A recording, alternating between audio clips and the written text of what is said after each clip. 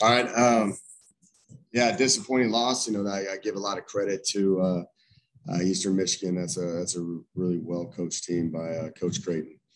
You can tell that he's been working at it for a while here and has developed, over the years, a really good roster and a team that doesn't make very many mistakes and has a lot of discipline, man. Interesting week for us. Just dealing with the logistics of all the COVID issues last week. And again, we ended up getting a few guys back. We were still 19 guys out. We still traveled some guys on game day today who left, San Marcos this morning at 3:30 and got here in Detroit. And, but like when it gets down to it all, they out executed us. They stayed on the field on third downs. Our offense was, we were struggling with depth up front. We were moving guys around. We had some success at times offensively, but the inconsistencies are still there. I don't think we're ever in a third down and short. We end up hitting some negative plays at times. They caught us in a few things. I did think that, Brady ended up making some plays at times, but we got to help them out, man. We got to be able to protect a little bit longer. We got to be able to be more efficient and on the perimeter and the pass game and getting open and making plays. Defensively, we got to be able to get off the field on third down. They scored a lot of points right there because, I think right now that we're lacking in depth. We're kind of very similar to where we were at last year. This bye week comes at a good time for us to get back to Texas to get healthy again and kind of get our stinger back. That's just kind of where we're at. It's a disappointing loss, but I give a lot of credit to that football team with Eastern Michigan and Coach Creighton. They do a good job, and I think they're a very solid program. But look forward to getting back to this bye week and kind of getting everything wrapped up and try to get back healthy, work through some of these issues that we got. And then the focus goes on to South Alabama, but we can't be moving on to South Alabama. We got to be worrying about us right now this week and fix and make our corrections and figure out where we're going to be from a health standpoint moving forward. So questions. Coach, it seemed like 2 weeks ago, you guys, can you hear me, Coach? Yeah, I got you. Okay. 2 weeks ago, you guys had a lot of success against FIU and the run heavy scheme that they have. What was different today where it seemed like y'all struggled a little bit to stop the run? Yeah, I thought they were very good up front, and we are lacking of depth. I'm telling you, we kind of got back to, you kind of get into these issues, man. You got like Anthony Shipton that came back, and he actually traveled, but, he hadn't been practicing much. Savion Patton left his house at 1:15 this morning, and we put him in, and it's just they hadn't get to rep it much, and we didn't do a lot of things that was necessary. And I didn't think we wrapped up well, didn't tackle. We knew what they're doing. That was the thing. Like we knew that when they were going to run the ball, we knew when they're going to throw the ball. They caught us on a screen one time, which is a good play call with that. But, it got to the point where, it was like last year we started like having some issues covering them because we're loading the box and we had some inconsistencies of tackling them. But when we did start getting them behind the chains, they started throwing some one-on-one matchups. We had too many penalties, too many pass interferences, too many holdings. Then we went into our drop 8 stuff just to help out that. But then at that point, the quarterback had he had the longest time to actually sit back and throw. And then you saw that. And, it just turned back into a guessing game on trying to help our personnel out. I think, you had Cordell Rogers got back today. He just hadn't repped at all week. We had him from an emergency standpoint. Chris Mills went down, went into concussion protocol right after really in the first half. So he went back down to 2 DBs. Torrey Spears came in and played a lot for us, which was good. We had a lot better answers at times from what we had last week with our depth. But right now we got to get to this bye week. We got to get these guys back healthy, and we got to get our stinger back because we're still playing that guessing game of what we did last year. You kind of mentioned, you guys weren't. It didn't seem like y'all were wrapping up guys defensively, which is kind of uncharacteristic for y'all. What do you feel like was happening there? I just think it's kind of like the positions that we're putting them in, in terms of like that we had to move guys around, and I'm searching for that too, because I've seen these guys make tackles. You look at the first 2 games, they tackle, like they got the capability of doing it, The last week we had a bunch of issues with depth, and then we didn't tackle like what we wanted to. And then right now, I think we're still searching for, these guys. Now, some of them made tackles at times, but like the consistency of it, they won those one-on-one battles the entire game, and we had calls that were right, and we had it into, positions where we can hit for negative yards, and the guy makes 2 or 3 guys miss and he moves on, so we've got to get back to figuring out like how and we rep this nonstop, and we got to be a lot better at that. We got to be able to tackle those guys, especially a run heavy team like they are. Yeah. You kind of mentioned Brady, had some big plays today. How would you rate his performance against Eastern Michigan?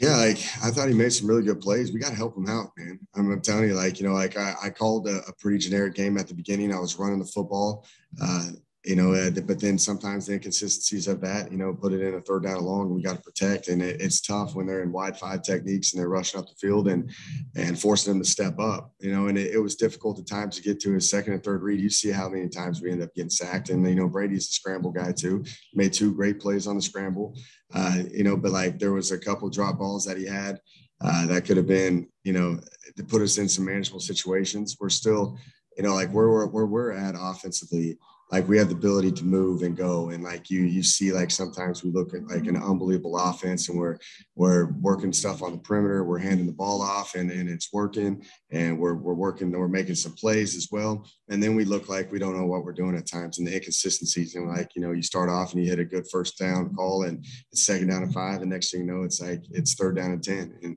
I don't even think we were in a 3rd down and short all game. I think, it was either we were scoring, we were moving the ball effectively, or we were sputtering and, we were 3 and out at times and we didn't look like we didn't know what we were doing. So, Brady's great. I got to look at it a little bit more, but, it's tough to, throw into a 4-man rush at times, and Coach Sterner did a great job at trying to move those guys around. We moved Eddie to right tackle this week because of how big of a defensive front they were. We moved Liam Dobson at left guard. Then, Eddie just still coming off of surgery, still not as healthy as we want him to be. Dalton Cooper was pretty sick at times too in this game, just from an illness. So we were moving him around, and we had Liam go back to right tackle, and it's just we were searching up front. I really think every single person is looking at what they can do better and how we can get the right product on the field right now. I can't wait to get this bye week and work through these issues so we can at least get an idea of who's going to be playing, and we can move forward and focus on South Alabama. Coach, what were some of the positives that you took away from this game? I think the kids played till the end, man. They the energy on the sideline was great. We're showing up. There's not any negativity. These kids know exactly where it's at. The message in the locker room, I didn't have to say much. They were already talking when I got in there. Because they know the capability of this team. They know what we did, the product that we put on the field the first 2 weeks, of playing together and tackling and making plays on defense and getting off the field on 3rd downs, and the offense making critical plays at times and being able to score and playing complimentary football. They know we're capable of doing it. Right now our stinger's bent right now. And because one, it's depth. It's people playing out of position, you have 19 guys out in this game, that's going to make play an effect on anybody. But, at the same time, we still got to go out there and execute. That's what it comes down to.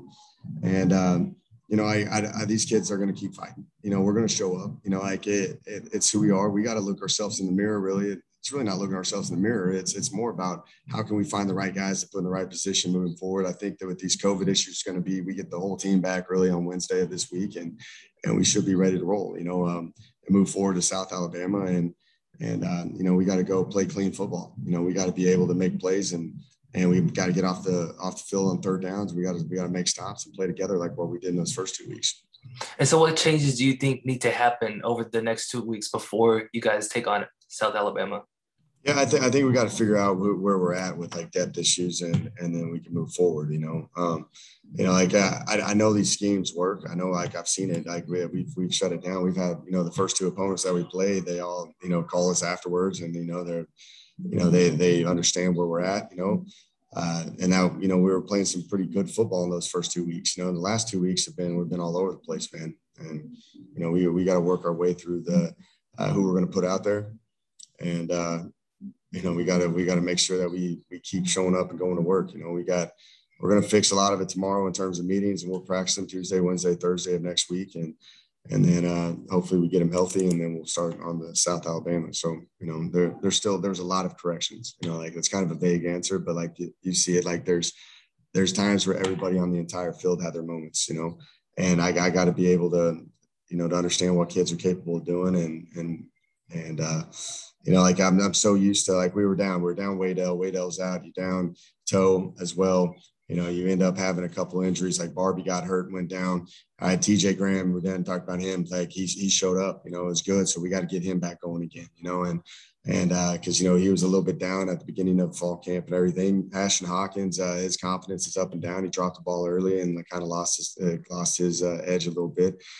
You know, I can go on and on with like everybody. Like, you know, we all got to figure out like what's the product that we're going to be able to put out in the field for South Alabama. And I think it's going to get a lot better because we're going to get a lot of guys back. Awesome.